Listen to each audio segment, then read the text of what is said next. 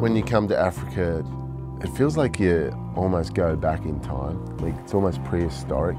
My whole job's been in nature, you know. I grew up surfing and deal with the ocean each and every day.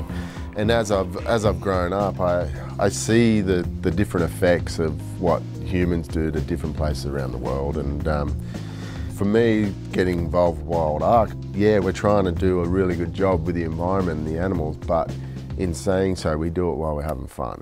This is a spider that's part of the tarantula family. Oh my God!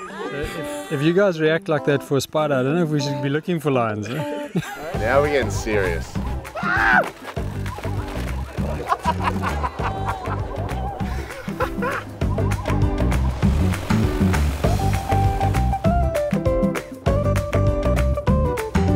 It's been the funnest trip that I've ever been on, you know, with a deep kind of underlying of education and learning, and you see a lot of negative representation of what's going on, and which is all realistic, it is happening, but coming out here you have a greater understanding of how much work is being done to conserve this area, and the people that are day in, day out working, you know, their whole life to preserve what should already be preserved.